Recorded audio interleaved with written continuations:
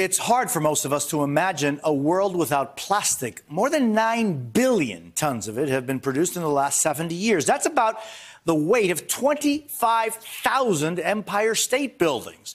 But as plastics, which don't break down quickly, continue to pile up, scientists are looking for Earth-friendly alternatives. Our Tammy Leitner reports in our series, Protecting Our Planet.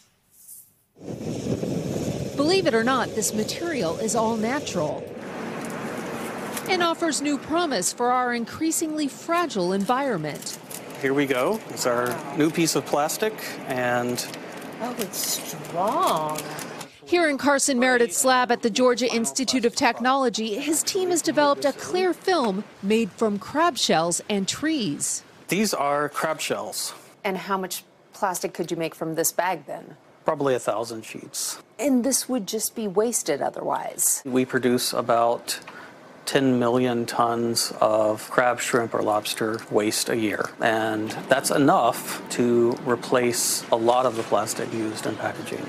They believe it could be a biodegradable alternative to plastic packaging. Is there a race to create this new plastic? There's absolutely a race. This is a very challenging and grand problem.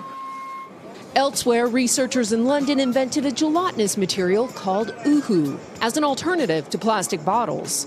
There's water inside, and you can eat the container.